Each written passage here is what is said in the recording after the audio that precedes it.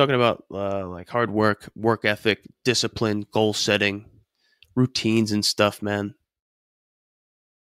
What would we be able to learn from that? Just the way that those guys are going about their business, right? So LSU, Bregman is doing stuff after hours.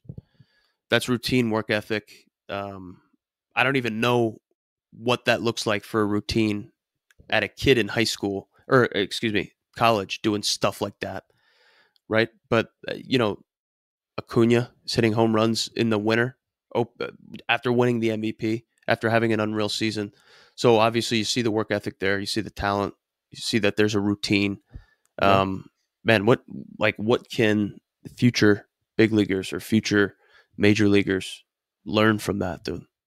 I mean, I And didn't apply. even realize I necessarily did this until you just mentioned Bregman. But I was not very good in college. I was projectable, but I had a key made for me to our indoor, which was an old grain elevator with like this nasty turf, and I would go in, I couldn't sleep sometimes, 11 o'clock at night, and I would go grab a bucket of balls and throw into a net from 40 feet away, set up my phone and film. And I tried to emulate a lot of guys. But like you gotta be doing it. Like even if it's getting like a racquetball and it's snowing here in Kansas, it just snowed a ton. But go in the Really? garage or something and put a glove on and or no glove and throw a racquetball against a wall, shuffle your feet, try to get around it. Like how many I don't see kids now or get some wiffle balls, put it on a tee, get creative.